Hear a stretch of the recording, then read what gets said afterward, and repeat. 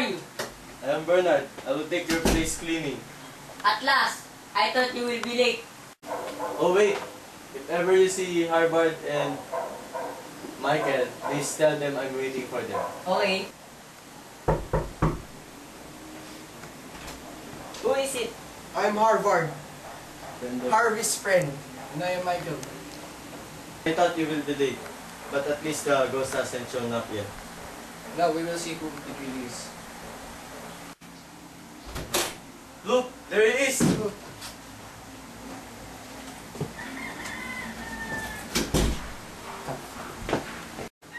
Why are you hunting us?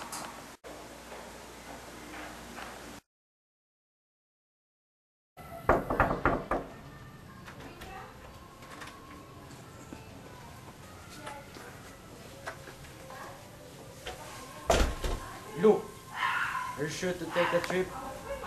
Do you have your father's permission? My father is here. He can answer you himself.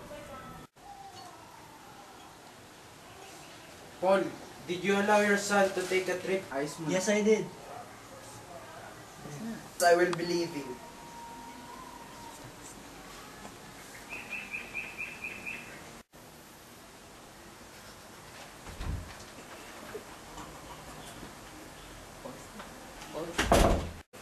Well, I have to be going now.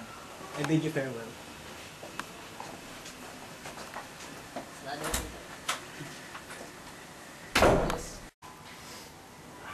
Harvey, are you still grieving about your father's death? Yes, no doubt. But I'm trying to recover from it, sir. Good. Now we must leave. Goodbye, my son.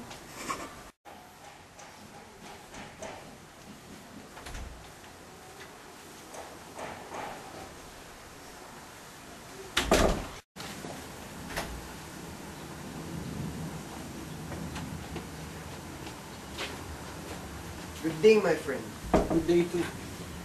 Good day, my good friends. Have a seat. What is the purpose of your visit? We saw your father's ghost last night.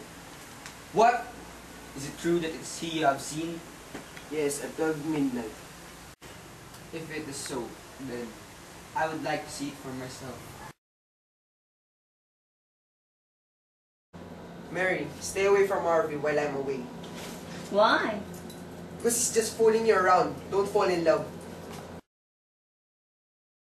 What time is it? It's almost 12. Should be here now.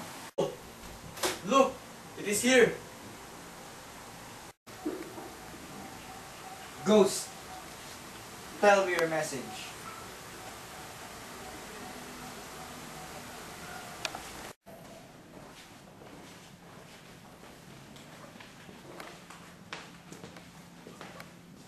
Ghost, stop.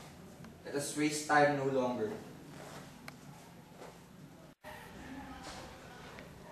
My brother killed me. Poisoned me.